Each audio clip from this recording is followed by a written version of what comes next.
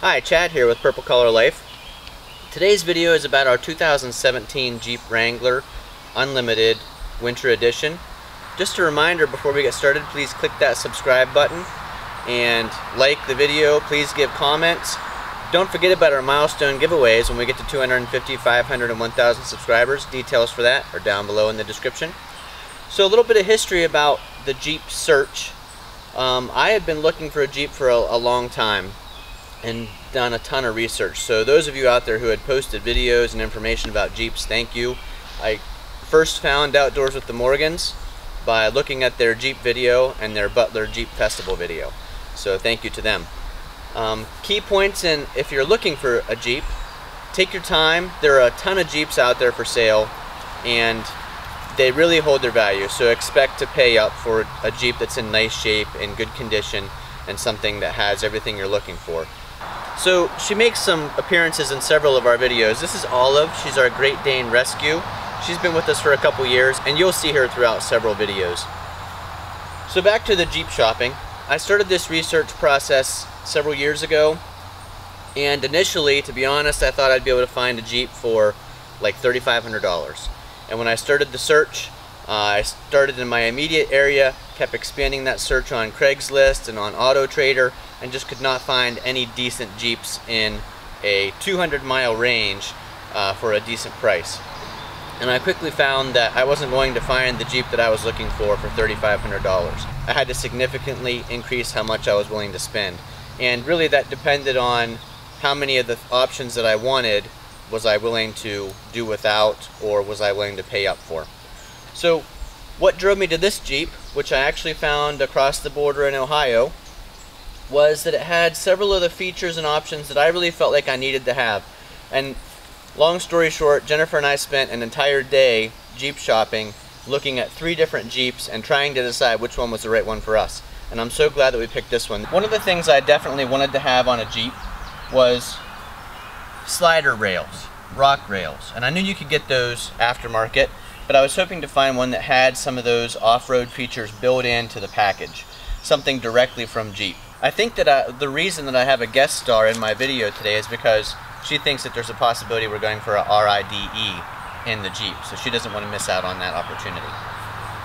Another thing specific to the Winter Edition Jeep that I wanted the metal front bumper, and this metal bumper goes the whole way across. This is a factory Jeep bumper, but you'll recognize it's available on a lot of the aftermarket websites. Another thing about the Winter Edition Jeep that I didn't know that I would love, but I absolutely do love, is the LED headlights and fog lights. They are so good, so white and so bright. At nighttime they make the white fog line of the road really glow. They help you see deer in the distance a lot better. And from this Jeep I've determined any vehicle I buy in the future will only have LED headlights. And like I said, these are factory headlights, factory LED headlights that came from Jeep, and were available in 2017 on this special Winter Edition. There weren't a lot of these Winter Editions made, so I was really lucky to find one available on the used market. Another thing about this Winter Edition that I really liked, one of the things I was looking for, were the off-road tires and the more aggressive looking rims. So these tires are a 265/70/17. Standard Jeep tires that come on the Sport package are a 255/75/17. So these are a bit wider and the height profile is a little different. And I've always been a fan of the BFG KO2 tires.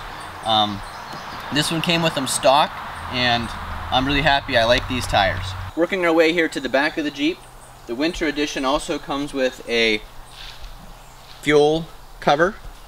That's a metal cover, I like that. I like the tail light guards, and the rear bumper matches the front bumper. And like I said, these came directly from Jeep, but they really mimic the AEV style bumpers that you'd find online on the aftermarket sites. And I like this pipe look on the back. There are attach points for deer rings if you needed to be towed. I like the exposed spare tire. Something I added to this Jeep, wasn't included with it when I first got it, was the rear view camera. It was a simple installation, only took me maybe an hour and a half to do, and I have the proper radio inside with the big screen, so it displays that rear view picture really nicely. If you come and look at the other side of the rear of the Jeep, it's got the matching decal to that front corner. So the front and rear corners have that red decal. When we first looked at this Jeep, we thought that was kind of strange. We kind of wanted a plain Jeep, but the more we've had this Jeep, I like these decals, and I like that it makes it a little bit different than everybody's black Jeep. After only a few test drives, we determined there was one thing that any Jeep we bought had to have. This was on direct request from Mackenzie, and this Jeep does have it. It's the 9-speaker premium Alpine system that includes this rear subwoofer. So this all-weather subwoofer really produces a lot of bass in the Jeep, and Mackenzie absolutely loves it when she gets to pick the music that we play on our rides in the Jeep. We also were happy that this Jeep still had all the parts and pieces that came with it OEM. In fact, it had the original window sticker. And one of the things that came with it was this cover for the Freedom panels, and I'm glad that the Jeep came with that. It also came with the Jeep toolkit, which a lot of the Jeeps are missing. You'll see it has this nice mat in the back, which is reversible. We have the carpet side up right now, but there is also a rubber side. One of the things about the Jeeps that I find really cool is the storage for the hardware. If you remove the door hinges, the roof, and the other panel of the roof, I like that you just put the bolts down in there so that you don't lose them. And there's also additional storage here. Underneath here is where the jack is located, and I've got a couple D-rings that I carry with me. I don't leave these on the Jeep because I'm afraid they're a little clanky even with the rubber pieces on them, but if we were ever on a Jeep ride, it'd be very easy to connect this here if we needed a tow point. Another thing I like about this winter edition Jeep is the rear power point. So this gives us 12-volt power here at the back of the Jeep. And only the second thing that I've added to this Jeep in addition to the rear view camera was the hitch. Our winter edition did not come with the 2-inch receiver, and this was maybe even as quick as a 15-minute project to bolt this receiver on, and I got this Jeep receiver from Quadratech. That's also where I got the D-rings. Another part of this winter edition Jeep that we really like is the Jeep floor mats. I like that they go the whole way across. They're molded specifically for the Jeep. There's an anchor point in the front that keeps them from sliding around, and I like the tread pattern, the deep pattern that's built into the floor mats. Mackenzie likes that there is a USB connection point, and we've got this long cord, and like I said, she controls a lot of the music from the back from her iPhone. And there, in addition to that subwoofer in the back, there are 8 other speakers, one of which being right up here along the roof line on each side of the back, and then there are multiple speakers in the front. Since this is a winter edition, it does have the defrost mirrors, and I'll put a picture of those up above. We really like the hardtop Jeep, especially because we do drive it a little bit in the winter. Actually, this Jeep doesn't get very many miles on it other than when we're just taking family rides. But the hardtop does allow us to have the Freedom panels, which come off really easily. So I'm going to go ahead and take the driver's side one off. You can take one off or both off. I'll show you how quick it is to take the driver's side one off. There's a knob behind me that I will unscrew. And some used Jeeps are missing these knobs. I was glad that this one had them. The knob looks like this. Then I release this latch, fold the sun visor down, you have access to it. Twist here. Twist back here. And one last one right here beside my head. And this panel is released and ready to lift out. So to remove the panel, I stand outside the Jeep, push up with my hand, and it's lightweight, it just comes right out. And then I place them in those Freedom panel bags, typically. Just going to set it to the side here for now.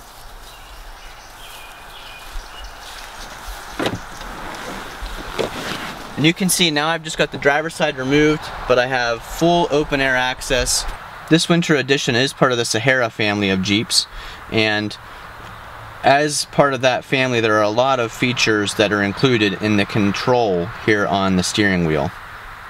So if I scroll through the menu button, you can see there's a digital speedometer available. Tells me my average mileage, which is 18.4 miles per gallon. How many miles to empty.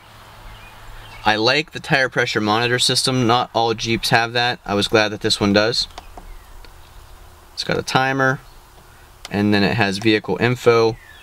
If we're running, it would show me the coolant temperature, oil life remaining, oil pressure, transmission temperature. You can change your units. We're in the United States, so we'll leave it on US. It does a system check, tells me the system's okay. There are some personal settings you can change, like the language, auto door locks, auto unlock on exit, remote key unlock, driver door is the first press, sound horn with lock, flash lamp with lock, headlight off, so I have it set so the headlights remain on for 30 seconds after I turn the vehicle off. Headlights with wipers, automatically when you turn your wipers on, the headlights come on. And there's a power delay of 45 seconds when I turn the key off, which gives me access to using the radio and other options here in the vehicle. Headlights illuminate for 30 seconds when I hit the unlock button, and we're back to the display units. And then I typically just leave it on the compass showing I'm headed south, and the outside temperature is 75 degrees. Then over here you can see it's got a trip, a mileage, your gear. This is an automatic Jeep. That was one of the things we were looking for.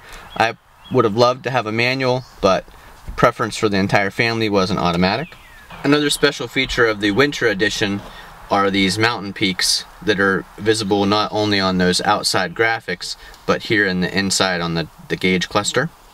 Looking at the controls in this winter edition Jeep, we do have power mirrors. I like the fan control and that there's an auto function. Not many Jeeps have that. That's one of the features of the winter edition. So you can set your temperature instead of just a cold and hot knob, set an actual temperature and leave this on auto, and it just maintains that temperature. I think we have never even changed this knob from the auto. If we get a little too warm or cold, we just adjust the temperature by a few degrees at a time. Air conditioning is a push button, but like I said, it's part of the auto system, so you don't even need to do that. I usually leave this on auto between your vent selectors. I have used the rear defroster at times, or if I saw my front windshield sort of defrost up, I would really turn this to the right, but it hasn't been an issue so far. There is a 12-volt power point here. The winter edition does come with heated seats, passenger and driver. You can turn the limited slip differential off, and that was one of the features of the winter edition that I really wanted. I wanted the track lock rear differential, the auto locking rear diff, and the winter edition did come with that, and that was one of the things I was looking for. It does have hill descent mode. These are your hazard lights, and the winter edition comes, like a lot of Rubicons, with the accessory 110-volt inverter. So when you hit that button, that gives you access to a 110-volt plug, which is actually, I can show you a picture on the armrest. So that's a nice accessory if you are off-grid driving and you need to charge something or use a 110-volt accessory. You can do that directly from your Jeep. So one of the nice things about the winter edition Jeep with the auto temperature control, I know that some people have said that Jeeps tend to be cold, and in this winter edition Jeep we have not had that issue. When we do drive it in the winter time here in northern Pennsylvania, it does get cold out, but the Jeep gets warm very quickly. I think partially because of the hardtop, but also partially because it is that winter edition. And my wife, who's typically cold in a vehicle, has said that the Jeep is nice and warm, toasty warm, and comfortable to ride in the wintertime. One of the things that we were looking for in a Jeep when we were searching was the 430 radio, which includes this screen. That screen allowed me to add the backup camera. It also has the Sirius. It has the ability to connect USB to your phone or device. And it has that great 9-speaker Alpine system in it that we love the sound of. And this particular radio has a lot of functionality. Some of it ties into the steering wheel. You can control the radio from there. It's got the Uconnect hands-free phone system. The Jeep has a microphone almost straight above me on the pillar of the front driver's side that picks up my voice when I'm talking, and everyone seems to be able to hear me just fine when if I'm on a phone call while here in the Jeep. This 430 radio does connect also Bluetooth to your phone, so it does not need to be connected via USB, and it also has a CD player that also plays DVDs, so you can actually watch a DVD if you're not driving the Jeep, or play a compact disc.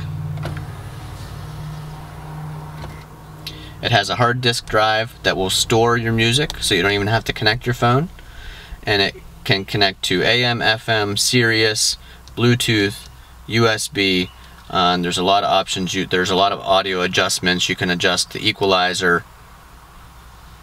There's so much bass built into this Alpine system that we have the bass just neutralized and turn the mid and treble up, but it's just a terrific sound here in the Jeep. Just some lessons we learned in our Jeep shopping experience.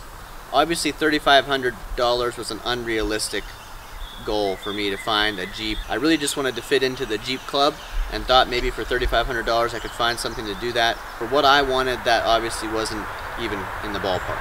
But the advice I would give you is take your time. We searched for a Jeep that met the majority of our needs, and that search took a long time. Some people could be looking for over a year or 2 years. And I've talked to several people like that were looking for a Jeep and really just had to wait for the right one. So we'd recommend making a list of features you really want to have, features you absolutely have to have. This Jeep doesn't have every possible feature that we wanted. For example, there were Jeeps that had both the hard and soft top, and I thought that would have been really cool, but certainly not something that we needed. So this had the majority of the options that we wanted. It had all the options that we needed. And that would be my recommendation for you, is make that list, take your time searching, expand your search if you need to, be willing to drive, but there are a lot of Jeeps out there for sale. You just need to search and take your time to find the right one for you. Thanks for tuning in. Hope you enjoyed this video about our 2017 Jeep Wrangler Winter Edition, and hit that subscribe button, hit the like button. Please comment about your Jeep if you're a proud Jeep owner, and we'd be happy to hear from you.